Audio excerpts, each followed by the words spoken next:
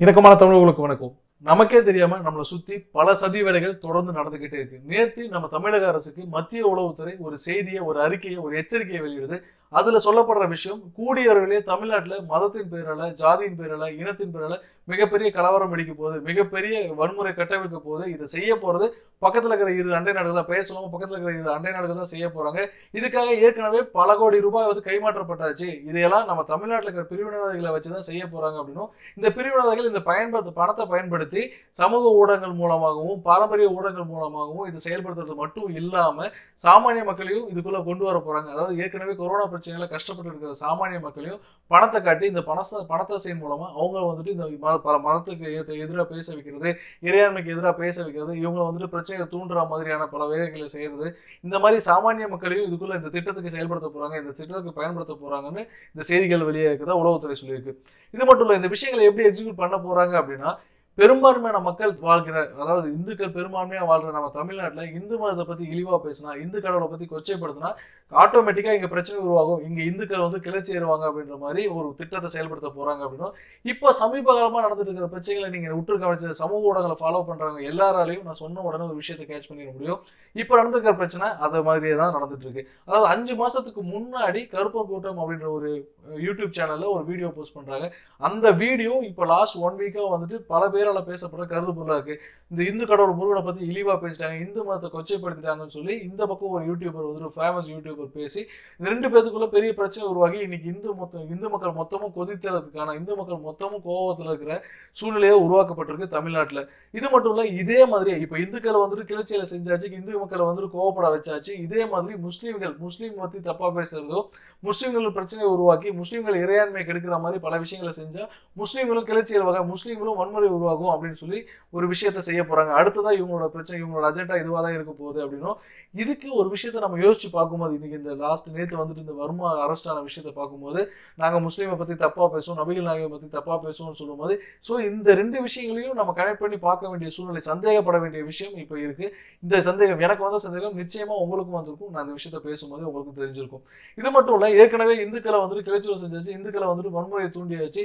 அதே மாதிரி முஸ்லீம்கள் வந்து அவங்களோட இனத்தை பத்தியும் இறையாண்மை பத்தியும் தப்பா பேசி அவங்களுக்குள்ளேயும் வன்முறை தூண்டியாச்சு. இந்த 2 பேரும் அடிச்சிட்டு இருக்கும்போது இவங்களுக்கு எதிராக 3ஆவதா கிறிஸ்டியன்ஸை கடலோர மாவட்டங்களில் இருக்கிற எல்லா கிறிஸ்டியன்ஸையும் தூண்டி விட்டு இவங்க 2 பேருக்கு எதிராக சண்டை போட வச்சு, இதனால பல உயிரிழப்புகளை ஏற்படுத்தி, பல வன்முறைகளை ஏற்படுத்தி, இந்திய இறையாண்மையை கெடுத்து, இந்த ஸ்திரத்தன்மையை மோசமா செஞ்சு, இதன் மூலமா இந்தியாவோட வளர்ச்சியை தடை செய்யறதுக்காக இந்த 2 அண்டை நாடுகளும் இந்த வேலையை செஞ்சுட்டு இருக்காங்க அப்படின்னும், இந்த 2 அண்டை நாடுகள் இந்த விஷயத்த மட்டும், அதாவது தமிழ்நாட்டுல மட்டும் இந்த பிரச்சனையை செய்யல, இதே மாதிரி மத்தியிலையும் வந்துட்டு பல ஸ்லீப்பர் செல்ஸ் வந்துட்டு இதுக்காக வேலை செஞ்சுட்டு இருக்காங்க அப்படின்னும், மத்தியில இப்ப ரீசெண்டா வந்துட்டு நம்ம நேபாளத்தோட பிரதமர் சொல்லும் போது ராமர் வந்து இந்தியாவோட பிறந்தவரே கிடையாதுன்னு சொல்லி ஒரு சர்ச்சையை ஏற்படுத்தியிருக்காரு. மத்தியில இது ஒரு பெரிய கிளர்ச்சியை, ஒரு பெரிய விவாத பொருளாவே, ஒரு பெரிய பேச்சு பொருளாவே ஆயிருக்கு. இந்த பிரதமர் இன்னும் கொஞ்ச நாள்ல இன்னொரு விஷயத்தையும் கிளைம் பண்ணுவார். அதாவது ராமேஸ்வரத்துல இருக்கிற ராமநாத சுவாமி இவங்களுக்கு சொந்தமானவங்க அப்படின்னு நிச்சயமா கிளைம் பண்ணுவார் அப்படின்னு. இதுக்கான வேலைகளும் ஏற்கனவே நடந்துச்சு. இதுக்கான வேலைகளுக்கு நடக்கிறதுக்கும் நம்ம தமிழ்நாட்டுல ஒருத்தருக்கும் அந்த பணத்தை கொடுத்தாச்சு. ஏற்கனவே அந்த வேலைகள் நடந்துட்டு இருக்கு. அதாவது பத்மநாப சுவாமி கோவில்ல வந்துட்டு யாருமே, அந்த சிங்கேரி மடாதிபதியும் இந்த நேபாளத்தோட பிரதமர் தான் உள்ள போக முடியும் கருவறைக்குள்ள, இந்த கோவில் கருவறைக்குள்ள போக முடியும் அப்படின்ற மாதிரி இருக்கிறதுனால, இதை வச்சு இந்த நேபாள பிரதமர் வந்துட்டு இந்த கோவில் வந்து எங்களுக்கு சொந்தமானது கிளைம் பண்ண வாய்ப்புகள் இருக்கணும். இதுக்காக ஏற்கனவே அந்த கோவில் கருவறைக்குள்ள யாருமே செல்ல முடியாத கோவிலுக்குள்ள ஏற்கனவே ஒரு தமிழருக்கு வந்து நம்ம தமிழ்நாட்டில் இருக்கிற ஒருத்தருக்கு வந்துட்டு காசை கொடுத்து மொபைல்ல போட்டோஸ் எடுத்து, அந்த போட்டோஸ் வந்துட்டு நிச்சயமா அவங்களுக்கு போய் சேர்ந்தாச்சு, ஏற்கனவே அந்த போட்டோஸ் போயாச்சு, அதுக்கான பணமும் அவங்களுக்கு கொடுத்தாச்சுன்னு உளவுத்துறை அவங்களுக்கு வந்து தீவிரமா கண்காணிச்சிட்டு இருக்கு. யார் அந்த போட்டோ அனுப்பிச்சானோ அவனை வந்து தீவிரமா கண்காணிச்சிட்டு இருக்கணும். இது மட்டும் இல்ல, இந்த பிரிவினைவாதிகள், பணம் வாங்கின பிரிவினைவாதிகள் எல்லாரோட லிஸ்ட்டும் உளவுத்துறையில இருக்குன்னு சொல்லப்படுது. இதெல்லாம் வச்சு பார்க்கும்போது நமக்கு ஒரு விஷயம் தெளிவா புரியுது. நம்ம பின்னாடி ஏதோ ஒரு பெரிய சதி வேலை நடந்துட்டு இருக்கு. நம்ம இங்க அண்ணன் தம்பியா வாழணும்னு நினைச்சிட்டு இருந்தாலும் யாராவது ஒருத்தர் மொழியின் பேரால, இனத்தின் பேரால, மதத்தின் பேரால ஏதாவது ஒரு அரசியல் நம்மளை சுத்தி பண்ணிக்கிட்டே இருக்காங்க. இங்கே நம்மளை பத்தி பேசுறது எல்லாமே மக்கள் நலன் சார்ந்த விஷயங்கள் எதுவுமே பேசல. இவங்க பேசுற விஷயங்கள் எல்லாமே ஜாதியை சேர்ந்து, இந்த மதத்தை சேர்ந்து, இனத்தை சேர்ந்து, இதை வந்து நம்ம உணவுபூர்வமா நம்மளை தூண்டி விட்டு நம்மளை சண்டை போட வச்சு இதன் மூலமா ஆதாயம் தேடுறது மட்டும் இல்ல, நம்ம இந்தியாவோட இறையாண்மையை கெடுக்கிறதும், இந்தியாவோட ஸ்திரத்தன்மை, அதாவது இப்போ ஒரு நாடு முன்னேறணும் அப்படின்னா அந்த நாட்டுல அமைதியா மக்கள் எல்லாரும் சந்தோஷமா அந்த வேலையை பார்த்துட்டு இருக்கணும், அவங்க வேலையை பார்த்துட்டு இருக்கணும். அதை விட்டுட்டு இங்க கலவரம் வன்முறைன்னு உருவாச்சுன்னா பெரிய பொருட்சேதமும் பெரிய உயிர் சேதமும் சேதம் ஏற்படும். இதை வச்சு அந்த நாட்டோட வளர்ச்சியை தடை செஞ்சிட முடியும். இதுதான் இந்த இரு அண்டை நாடுகள் சொல்லும் போதே நம்மளால ஈஸியா புரிஞ்சுக்க முடியும். சைனாவும் பாகிஸ்தானும் தான். இந்த சைனாவும் பாகிஸ்தானும் நம்மளுக்கு எதிராக இந்த சதி வேலைகள் செய்யறதுக்காக ஏற்கனவே பல கோடி ரூபாயை வந்து இந்தியாக்குள்ள நிதியா கொண்டு வந்துச்சு. இங்க ஒரு கேள்வி இருக்கு. ஏற்கனவே வந்துட்டு இந்த இந்தியாக்குள்ள பணம் வந்து அவ்வளவு சீக்கிரம் ஈஸியா வர முடியாத அளவுக்கு நம்மளோட சென்ட்ரல் கவர்மெண்ட் வந்து பிளாக் பண்ணியாச்சு அப்படின்றப்போ இங்க வந்துருச்சுன்னு சொல்றதுக்கான கேள்வி எப்படி வந்துச்சு அப்படின்ற கேள்வியும் நமக்கு எழதான் செய்யுது. இது மட்டும் இல்ல, இன்னொரு விஷயத்த நான் சொல்ல மறந்துட்டேன். அதாவது சாதியின் பேரால, இப்ப இனத்தின் பேரால, மதத்தின் பேரால எப்படி வந்து பிரச்சனை உருவாக்கி மத பிரச்சனை மத கலவரத்தை தூண்டுறாங்களோ அதே மாதிரி கிராமப்புறங்கள்ல சின்ன சின்ன வில்லேஜஸ்ல பெருசா மத கலவரங்களை தூண்டிட முடியாது, பெரிய பெரிய வந்து இனக்கலவரங்களை தூண்டிட முடியாதுன்றதுனால அங்க சாதிய பூசல்களை உருவாக்கி சின்ன சின்ன பிரச்சனைகளை ப்ரொஜெக்ட் பண்ணி பெருசாக்கி அங்க ஜாதியை தூண்டி ஜாதியினால வந்துட்டு பெரிய கலவரங்கள் உருவாக்குற மாதிரியும் இந்த பிரச்சனைகள்லாம் வந்துட்டு செய்ய போறாங்க. திட்டமிடல் இவங்களோட திட்டங்கள் இந்த மாதிரி ஒவ்வொரு ஸ்டேஜ் பை ஸ்டேஜா தான் செய்ய போறாங்க, திட்டங்களை நிறைவேற்ற போறாங்கன்னு மத்திய உளவுத்துறை சொல்லியிருக்கிறதா செய்திகள் வெளியாகு. இந்த விஷயங்கள் எல்லாமே நானா என்னோட ஓன் இன்ட்ரெஸ்ட்லயோ இல்ல நானா வந்துட்டு என்னோட அனுமானத்திலேயே சொல்லல. இன்னைக்கு தினமலர்ல வந்து வெப் வீடியோ தான் நான் பேசினேன். இந்த விஷயங்கள் எல்லாமே வச்சு பார்க்கும்போது நம்ம ஒரு விஷயத்த தெளிவா இருக்கணும். இங்க எந்த ஒரு கலவரத்தையும், ஒரு செய்தி வருதா, ஒரு செய்தியை நம்ம பாக்குறோமா, அதை அப்படியே பார்த்துட்டு அப்படியே கடந்து போயிடணும். அதை விட்டுட்டு அதை ரியாக்ட் பண்ணோம் அப்படின்னா நிச்சயமா இதுக்கு வேற ஏதாவது ஒரு எதிர்வினை நிச்சயமா நடக்கும். அதுக்காக எல்லாரும் எதை தப்பு பேசினாலும் அதை வந்து பொறுத்துக்கணும்னு சொல்லல. ஆனா அதுக்காக வன்முறைகளை கையில் எடுத்துக்கூடாது, கலவரங்களை உருவாக்கிடக்கூடாது. அதை எப்படி கையாளணுமோ, அதை எப்படி வந்துட்டு முறியடிக்கணுமோ அதுக்கான திட்டங்களை அதுக்கான செயல்முறைகளை மட்டுமே செய்யணும். அதை விட்டுட்டு நம்ம தப்பான விஷயங்கள், தப்பான ஆயுதங்களை கையில் எடுத்தோம், வன்முறையை கையில் எடுத்தோம் அப்படின்னா நான் சொன்ன மாதிரி இது ஏற்கனவே திட்டமிட்டபடி இந்த 2 அண்டை நாடுகளும் திட்டமிட்டபடி நம்ம உண்மையிலேயே நம்ம இந்தியாவோட வளர்ச்சியும் நம்மளோட வந்து உயிர் பலியும் தவிர்க்க முடியாததாயிடும். அதனால தயவு செஞ்சு இந்த வீடியோ உங்களுக்கு நிச்சயமா ஒரு விழிப்புணர்வு ஏற்படுத்துற மாதிரி இருக்கும்னு நான் நினைக்கிறேன்.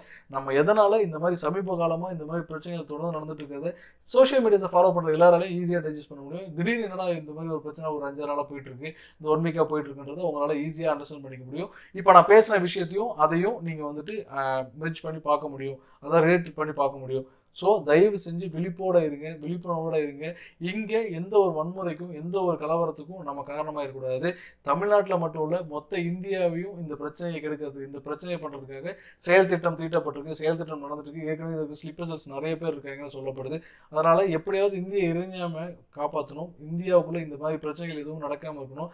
நம்ம தமிழக அரசு இந்த மாதிரி ஒரு ஏற்கனவே இந்த கொரோனா பிரச்சனையில நம்ம தமிழ்நாடு அரசும் சரி, கவர்மெண்ட்டும், நம்ம தமிழ்நாடு கவர்மெண்ட்டும் சரி, போலீஸும் சரி ரொம்ப பிஸியா இருக்காங்க. நம்ம மக்களை காப்பாற்றுறதுக்காகவும் இந்த கொரோனா கட்டுக்குள்ள கொண்டு வரதுக்காகவும் அவங்க வேலை பார்த்துட்டு இருக்கிற நேரத்துல இந்த மாதிரி ஒரு பிரச்சனை வர்றப்போ இதை முதல்ல கையாளுறதுக்கும் ரொம்ப கஷ்டமான விஷயமா இருக்கும். பட் ஆனா இந்த மாதிரி விஷயங்களை நடக்க விடாம தடுக்கிறது நம்ம அரசாங்கத்தோட கடமை.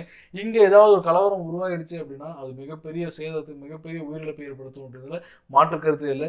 தயவு செஞ்சு இந்த விஷயத்த 4 பேர்கிட்ட பேசுங்க. இந்த விஷயங்களை பேசும்போதே இதுக்கான காரணம், இதுக்கான அடிப்படை நமக்கு புரிய வரும். இந்த மத கலவரம் தூண்டுற மாதிரி இருந்ததுன்னா கூட அதை நிச்சயமா நம்மளால டைவர்ட் பண்ண முடியும். தயவு செஞ்சு இதை உங்க ஃப்ரெண்ட்ஸ்கிட்ட ஷேர் பண்ணுங்க. உங்களுக்கு இந்த மாதிரி விஷயம் நான் பேசின மாதிரி ரிலேட்டடா நான் பேசியிருக்க மாதிரி உங்களுக்கு தோணுச்சு அப்படின்னா தயவு செஞ்சு உங்களோட சர்க்கிள்ல பேசுங்க. உங்க ஃப்ரெண்ட்ஸ்ல, உங்க சர்க்கிள்ல இந்த மாதிரி வந்துட்டு ஏற்கனவே இந்த அண்டை நாடுகள்ல இருந்து பெரிய பொருள் பணம் கொடுத்துருக்காங்களா, இதனால வந்து இங்க பெரிய பிரச்சனை உருவாக்குறதுக்கான காரணம் இருக்கா, தயவு செஞ்சு விழிப்புணர்வோட நம்ம இருக்க வேண்டிய சூழ்நிலை. இங்க மதத்தின் பேரால, இனத்தின் பேரால, மொழியின் பேரால சண்டை போடாம நம்ம எல்லாம் சமத்துவத்தோட இருக்க வேண்டிய சூழ்நிலைக்கு உருவாக்கப்பட்டிருக்கோம். இங்க பிரச்சனைகளை கையாளுறது ஒரு பிரச்சனைகளை கையாளுறது வந்து சட்ட ரீதியா இருந்துச்சுன்னா வன்முறைகள் வரதுக்கான எந்த வாய்ப்பும் இல்லைன்னு உங்க நண்பர்கள்ட்ட சொல்லுங்க. இதுக்கான விழிப்புணர்வு ஏற்படுத்துங்க. நன்றி.